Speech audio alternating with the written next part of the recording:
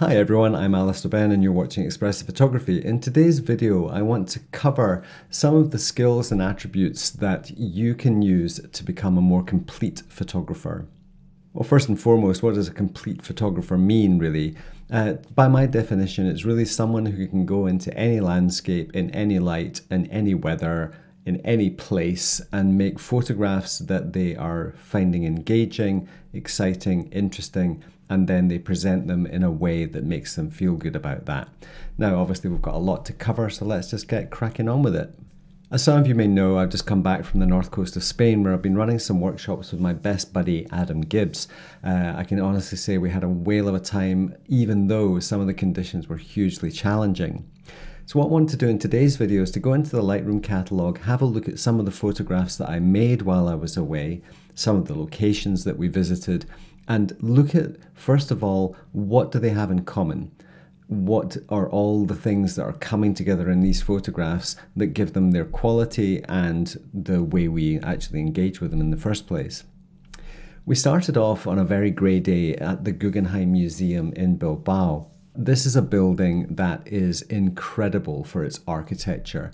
The curves and lines and colours that are reflected off the surface of metal is really, really appealing. So in this first photograph, we can see that there are certain attributes that are coming together to make what I consider to be an aesthetic and pleasing photograph. Many of you will have heard me talking about the 5 triggers of engagement: luminosity, contrast, colour, geometry, and atmosphere. What is it in this photograph? What are these attributes? So really we have the luminosity of this bright surface and the luminosity in this area of more shadowy surface there. So we have color contrast, we have tonal contrast, but we also have geometric contrast. We have curves and lines, all sorts of different shapes and patterns that are coming together within the frame. And every single one of these transitions between dark and light, or certain colors and tones or shapes and patterns, is a form of contrast that helps us engage and feel as if the whole thing belongs in the frame together. When we organize architecture, we're isolating something from the big picture. And I think this is one of the key skills that we have to identify. The world is a complex place. Buildings are easy to a certain extent because they're already aesthetically pleasing. An architect has designed them. But as a creative artist, we can look at the way that light is interacting with the buildings to actually isolate bits of them to see something that is compact and aesthetically kind of sits in on its own like this. In this particular photograph, again, we have types of contrast, we have types of luminosity, and we have lots of different types of geometry. And this has been somewhat balanced to make it feel as if it's very harmonious in my mind. Once we move out into the landscape, things are not perfect. The landscape is very rarely perfect. It's much more chaotic, much more random. And you can see from the little piece of film here, the way the water was just rushing in over this sandy area was changing it constantly as the water drained away from it. However, we can still see that we do have some of these same triggers working their magic. We have directionality of the lines. We have this geometric movement in the frame. The luminosity is shifting between the warm tones in the top right and the darker, bluer tones is another form of contrast. We have some interesting colors.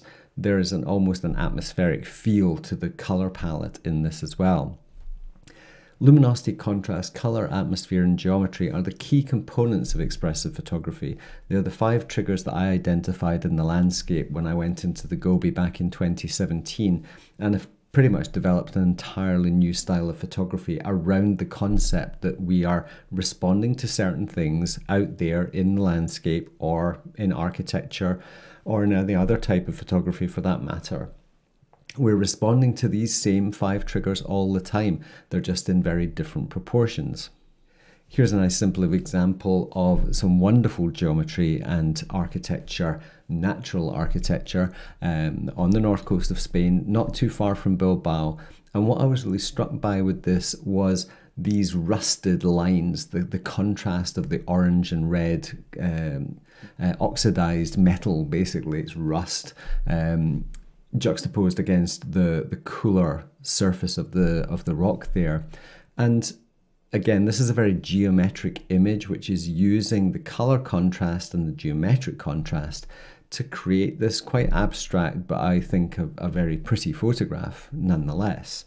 Once we moved over to a little bit further west on the coast, there's areas of rocks that, now this beach has some very, very famous sea stacks. That's one of the most famous locations on the north coast of Spain, and somewhere I've been to hundreds of times, I think. But most of the participants at some various stage noticed the way the light was shining off of these geometric and flowing rocks. This is one called Fleisch. And the way the water is interacting with them and creating this kind of very energetic but sort of very well contained scene is another example of using the 5 triggers to create a frame that is contained in itself. I think isolating subjects out of big busy landscapes is probably the biggest skill that you can teach yourself or to learn. To know when to stop the frame, when is too much, when have you shown enough of something, how much more of those rocks do we need to see to understand the quality of them.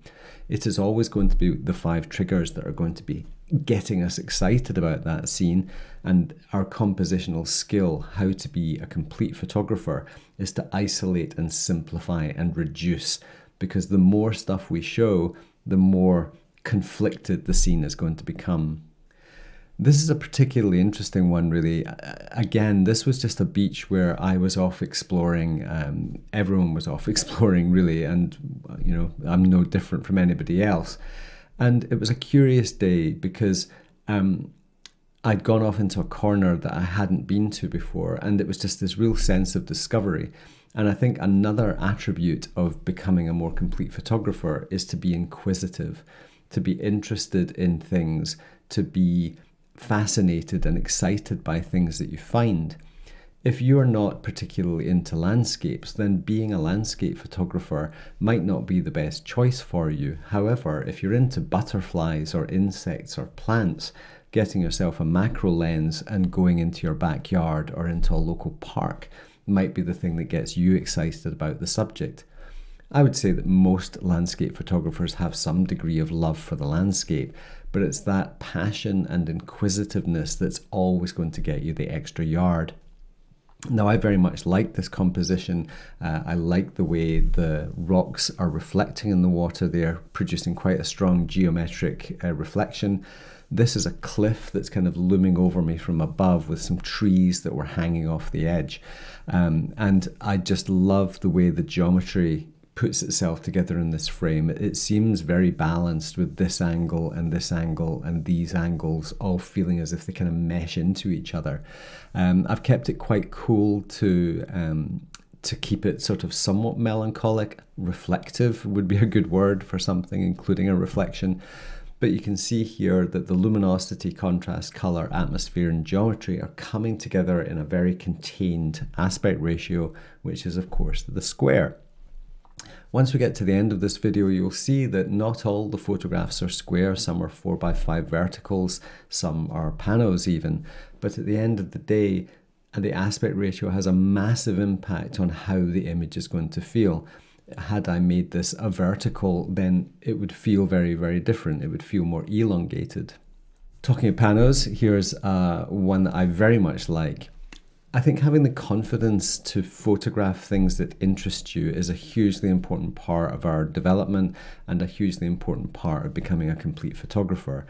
If you only go out into the landscape to either recreate the compositions that you've seen others make, or indeed compose images to comply with a bunch of rules that you may have read or learnt somewhere, then I don't think that is going to be the most fruitful way for you to move forward as a creative photographer. This image does not comply to any rules. It's all kind of centered along this amazing prow of rock that's looming out of the frame at me. It's a 16:9, photographed that in camera on my Nikon D850, and it is also focus stacked. So I have a focal point here, here, here, here, and here, and here. So the 6 different images have been combined to produce this sharp front to back, left to right, up and down photograph. Now, the really, really important thing with this is to make sure that you're pointing your camera at something that you are passionate about and you find fascinating. The luminosity of this rock prout, processing it in a way that emphasizes that standout feature. I darkened this left-hand side down quite a lot. I've cooled the left-hand side down a lot just to make sure that it kind of balanced the right-hand side a little bit more. This is probably my favorite photo from the entire trip, actually. I just utterly love it, and I can only tell you how good it looks full screen, and of course the fact it's tack sharp. From a technical point of view, these aren't technical photographs to make. We just have to expose and focus, and when we reach the limit of the focus of the lens at our chosen aperture, then we can now use multiple exposures to get as many focal points as we like and combine those quite simply in Photoshop. The camera is no longer a barrier to our creativity. Optical physics is no longer a barrier to our creativity. We have the skills and the tools available to do that. Now, of course, when you get excellent light, landscape photography would appear to be easier. In this particular example, we have this beautiful glowing light coming from the left-hand side of the frame and just kissing the edge of a couple of these sea stacks here. We don't always have to show the cause of the light if we're showing the effect of the light. This is something that's a very common trend these days, is to show the sun in the frame, to show a starburst or something like that. And it's I don't believe it's entirely necessary to always do that. It's been quite a while since I've actually photographed any scenes with the sun actually in the frame. I do love to see images where the effect is shown but the source is a little bit more ambiguous. I processed this one to keep it somewhat dark. It was very, very close to sunset. The sun was just about to pop below the horizon here. But I did process it to emphasize the light kissing the side of the rocks here. And of course, using the other elements of luminosity, contrast, geometry, and atmosphere to basically pull something together in the frame. This again is breaking every rule in the book. There's nothing rule of thirds about this. There's nothing classical about this. It's very centered, producing a kind of geometric T shape running through the frame. One thing I did include in this scene, which I would probably question of myself, is this area of surf here. Luminosity is a very powerful trigger. We want to be focused in on the areas of luminosity that want to tell the story of us being there at sunset, and any little areas of luminosity that can kind of get in the way can be a distraction. However, I think if you're going to spend a lot of time trying to clone these things out, you have to really question the value of doing that. Sometimes images can be too perfect. Beautiful light is beautiful light, and when, again, this is another location where we had beautiful light in the evening. Notice, however, there's a completely blue sky. There was no clouds at all apart from this bank of cloud far out into the ocean there. And having a bright blue sky is not a barrier to making beautiful photographs at sunrise or sunset. The golden light, the effect of a sunset, we're not showing the sun setting, but we're showing the effect of the sun setting. The golden warmth of that is your sunset. The golden warmth, the color of sunset is in the frame. It's just we're not showing it, and we're not using clouds to produce atmosphere. In this case, I've used a long exposure, and it's the way the surf is interacting with the rocks that's forming the atmosphere. So these are playing the role of clouds. When we talk about the 5 triggers of luminosity, contrast, color, atmosphere, and geometry, I do so because they have attributes that engage our attention. This atmospheric water with the long shutter speed will always create a mysterious feel. Bright orange, powerfully somewhat saturated colors in jagged formations are always going to energize and make us go, wow. It's not rocket science. It's very, very simple. If we remove the color from this scene, it instantly, we've lost one of the triggers. We've lost color. And when we do that, what happens is that the scene simplifies somewhat. Definitely feels more threatening, definitely feels more powerful, definitely feels a bit more mysterious even. A slightly different composition as well, isolating the stack with its shadow rather than in space. And again, this is all about isolating something out of a busy landscape to tell a more concise and compact story. For the last couple of images I'm going to show you, we're going to show a moonrise. This is further west on the coast of northern Spain, and I was utterly fascinated by the way the light was catching these foreground rocks in here. Light interacting with texture is always going to attract the attention. That just tons of detail will always suck you in. The fact it's at the front of the frame makes it feel very close and there's a certain proximity, but I've cropped an awful lot out of this scene in camera, by zooming in, by using a square aspect ratio, by cutting away stuff from the left and the right. I'm doing everything I possibly can to simplify a concise and organized arrangement in quite a busy landscape. There was areas, as you can see in the video, down below where the surf was rushing in with lots of odd angles and lots of other jagged content. What I've tried to do is to simplify and to calm and to subdue in this particular case. The final photograph is taken at the same location, and you can see here this is the foreground rocks in the previous scene, and you can just see how much jagged content there actually is in this frame. And I'm using the luminosity and the regular geometry of the foreground to simplify and to organize that foreground. It somehow feels quite organized and quite simple in a way. Even though there's lots of geometry, it's somewhat regular. There's lots of chaos, but it's somewhat organized. I really do like this photograph. In the raw file, because I was using a long exposure here, the moon had moved and was obviously overexposed. So what I've done is I've actually superimposed a photograph of the moon I took separately with a different exposure, and it's a tiny bit larger than it was in the original frame, but not by much.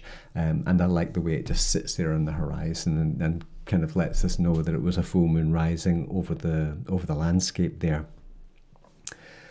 The concept of becoming a complete photographer is being able to go anywhere in the world and point your camera at interesting things, to go out in any weather and not feel disappointed that you're not getting the conditions that you hoped for. Being a happy photographer is pretty much the most fundamental thing we can try and do. I don't think anybody would say, well, I don't mind if I'm miserable as long as I'm making good photographs, or I don't mind if I'm depressed or not enjoying the experience as long as I'm making good photographs. I think most of us would turn around and say, well, I'd rather be happy and make good photographs, and that's the kind of utopian scenario. If you're interested in learning more about the 5 triggers of luminosity, contrast, color, atmosphere, and geometry, why don't you jump onto the Expressive Photography Education section on our website and buy some of our ebooks. The Luminosity and Contrast, the Color of Meaning, and the Creativity Superpowers are 3 books in a series that are meant to be read together and one after another. That's one thing. Secondly, if you would like to join myself and Adam Gibbs on the north coast of Spain, click on the link below to our workshops page, and you will see that there are now 2 new dates for January 2024, when Adam and I will be again teaming up to take you to many of these incredible locations. On one of the workshops we've just done, we visited 20 separate shooting locations in 10 days. So that was 2 beaches a day for 10 days. And every section of cliff and coast and beach is different, with so many different opportunities. So we absolutely are committed to making sure you have a great time if you come and join us. That's it for today. There's going to be some interesting things coming up. I'm going to have TJ Thorne back on the show for a Vision and Light episode, where we're going to talk about making books and the power of making books and why we would ever make a book in this economic climate. Adam and I are going to be getting back together to have a chat. Plus, I'm going to be bringing you some more content to maybe look at the processing of some of these photographs and how we can use processing to articulate different moods and emotions and to get the most out of the raw files that we have found while we have been out playing in the landscape. That's it for today. Please hit the subscribe button, give me a thumbs up, and if you have any comments about any of the images, let's just have a quick look at all of them there. If you have any comments on the images, if you have any favorites, if there's any that you don't like, then happily tell me why, and it won't change my opinion of them, but feel free to tell me. But yeah, I hope you've enjoyed this video. I hope you liked the photographs. I have to say I really like all of them, but each single one of them is the product of being interested and engaged on the thing that I was pointing my camera at. And that raw ingredient of fascination, engagement, excitement, and interest is going to get you an awful long way on your own road to being a complete photographer. Thanks for watching. Bye for now.